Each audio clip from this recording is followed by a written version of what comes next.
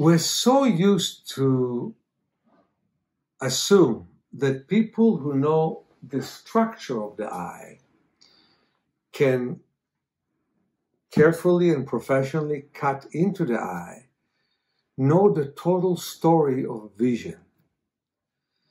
But the total story of vision doesn't start in the eye. It starts in the brain. Yes, you don't want opacity, like cataract that stops your vision. You don't want a corneal problem. You don't want a retinal problem. But the medical profession knowledge really starts in the cornea and ends in the retina. And that is not even 1% of your vision. Vision is in your brain. Vision is in your body, because your body moves according to your vision. Now, it's a little bit less true about my development because I was raised as a blind kid. And so to a great extent, I have a different dialogue between my eyes and my body. Sometimes my body tells my eyes what to do. Sometimes my eyes tell my body what to do. But 99.9999% of the people, the eyes basically lead the body. So it affects every part of you, and the body affects your vision. And that is what I teach you. I teach you to affect your vision. Somehow, when you go to an ophthalmologist and from 10 feet, you can read this line, and from 20 feet, you can read this line, he tells you your acuity, that part that looks at letters from distance, is good. But truth of the matter is there's much more to acuity than meets the eyes. Let's say that you can only see this line from 20 feet, or even this line from 20 feet, the 2100. But you respond well to what you see. You're alert. And before you know, the vision gets slightly better. And it's a better 2100, even becomes 2080. And if you see this, it's a better 2080, it becomes 2060. Why? Because you look and you respond with your body. Lack of response of the body eventually degenerates the eyes. I used to have once a client from Brazil that his optic nerve was damaged from a surgery. I had many clients with damaged optic nerve. I have them right now. But in his case, it was because of an elective surgery that shouldn't have actually been done. And he had 85% peripheral loss.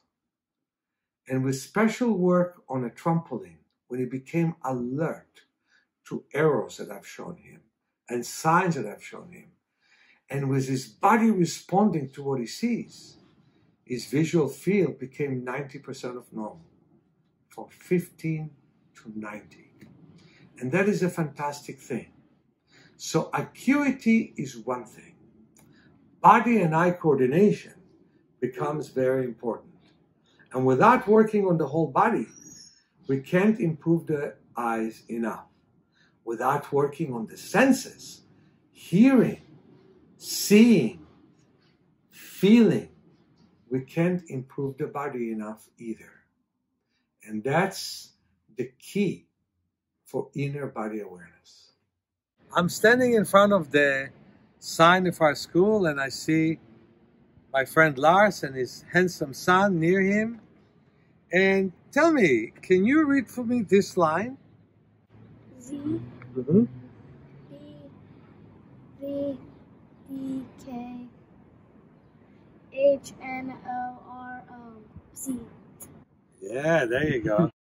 So he can see it. Many people can only see this. That's why I see them, so they can see a bit better. What our school stands for? Your potential to get better. Not only knowing it, realizing it. We're looking at the ocean. Today is a beautiful day. Not every day is so beautiful. Even this morning was kind of foggy. But when you look at the waves, it captures the eyes much more than anything on the beach itself. The waves capture the eyes. The distance captures the eyes. One of the things that happens to the human eye is that we don't have the wish to see as well with time. One of the things that we need to have is the curiosity and the wish to see. How can you possibly take your eyes away from the ocean? And when you look at this chart, I've seen it when people looked far away at the ocean. If they saw this line from 10 feet, give them a good 15 minutes and this line would appear. It's that drastic. You see better at the distance, you scan the horizons, and sometimes you even obstruct one of the eyes, like putting these glasses here, and you look at the horizons with the one eye that is open, and then you take the glasses off, and the two eyes are looking, and you are looking at the horizons, you're changing all the structure of the eye and all the sense in the brain, and the vision improves from line to line to line to line. No end to it, especially if you add to it some more programs, like closing the eyes and moving the head from side to side, facing the sun. That when you face the sun with the bridge of the nose, most likely your pupils contract and your face feels warm, and you move it to the opposite side and the pupils expand and they contract and they expand, and there's a sense of bliss which is so wonderful and even hard to define.